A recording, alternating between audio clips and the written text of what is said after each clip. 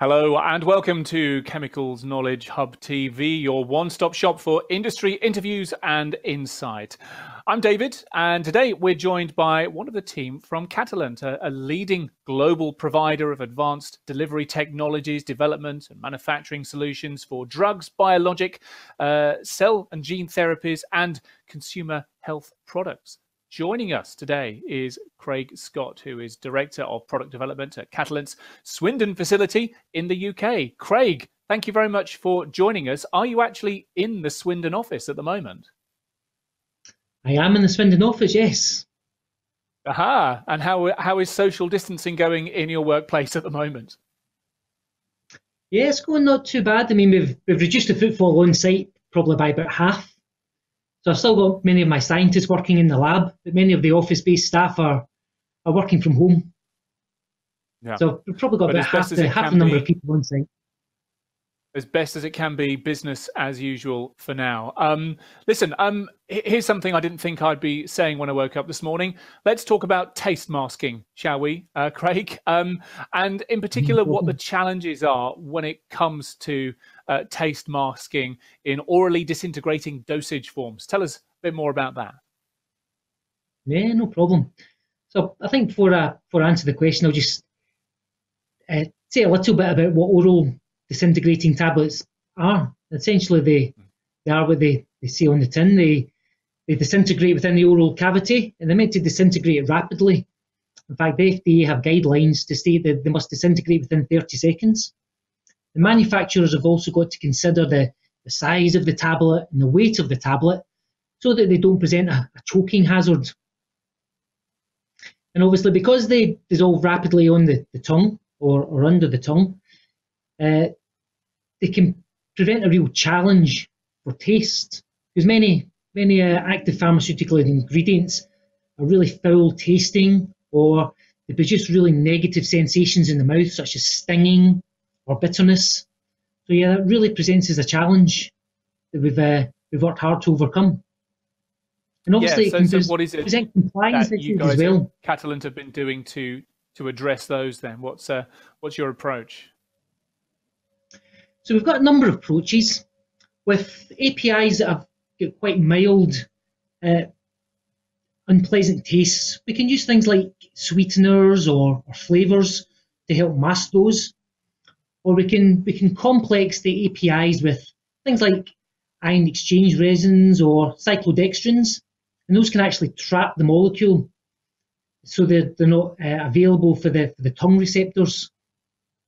But recently, we've developed quite a novel coating technology, which we term as Zydus Ultra. And for this, we use quite a novel technology called resonance acoustic mixing. And it's a technology that's typically used in the ballistics or the accelerants industry. But we've managed to use it to coat APIs. And I can tell you a little bit about that if you want.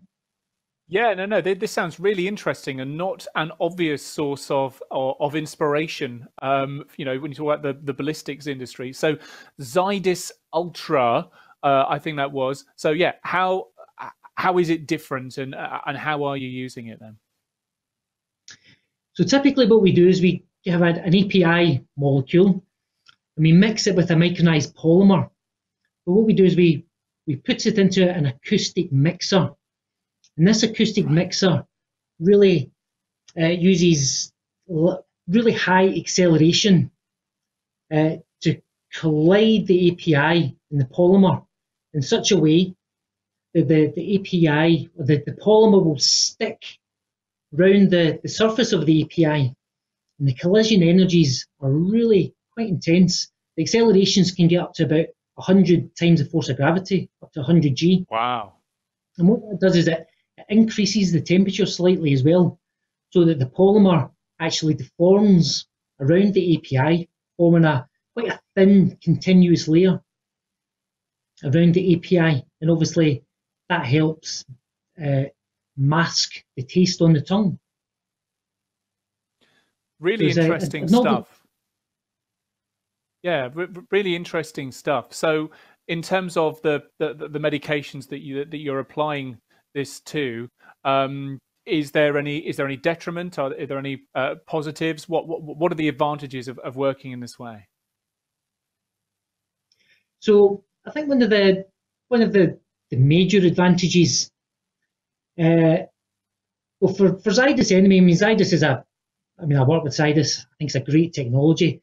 It's because it's very fast disintegrating. It's very convenient. You can take it without water, which means you can take it on the go.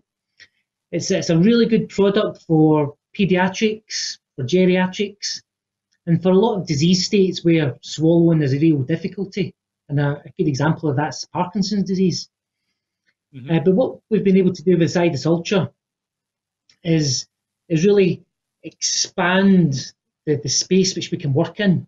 We can increase the amount of API we can get into our tablets, which has meant we can look at much more over-the-counter medications such as ibuprofen and paracetamol, where you typically get up to about 200 milligrams or 400 milligrams. Previously, we haven't been able to do that with our standard Zydus formats. So it's really allowed us to look into the OTC space.